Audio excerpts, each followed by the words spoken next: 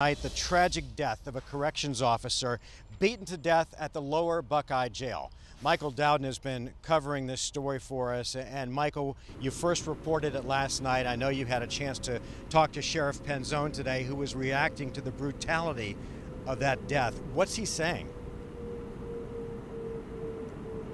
Well, Mark, Sheriff Penzone today grieving the loss of Officer Gene Lee. It marks the first time the Maricopa County Sheriff's Office has lost a detention officer in the line of duty.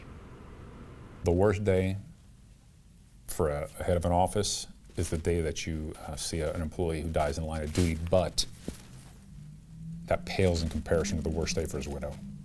A department, family, and community in mourning after the passing of Officer Gene Lee.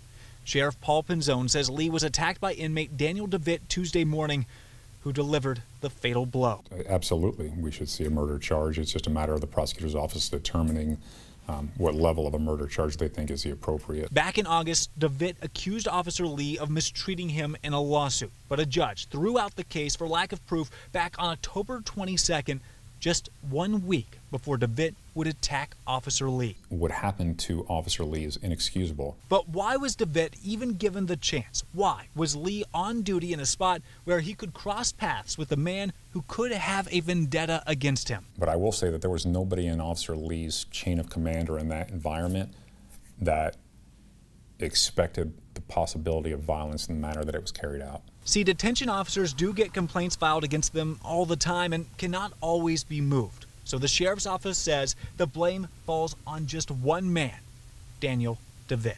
And what happened to Officer Lee was an evil man chose to take advantage of an opportunity to harm someone that he had targeted.